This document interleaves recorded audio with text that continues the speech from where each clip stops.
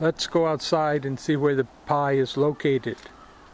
This is the remote Pi after it's been gone outside. Here is the Pi unit. This time it's a clear one.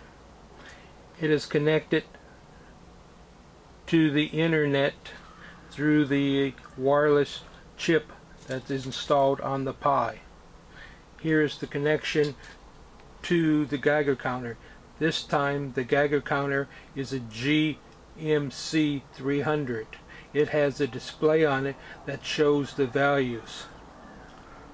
The power that is being used is a battery backup that was bought from Sam's Club. It runs the Pi and the Geiger counter for 4 days straight without being recharged. Again, here is the Pi sending data to netc.com, where I can look at the display and see the charts that is being generated.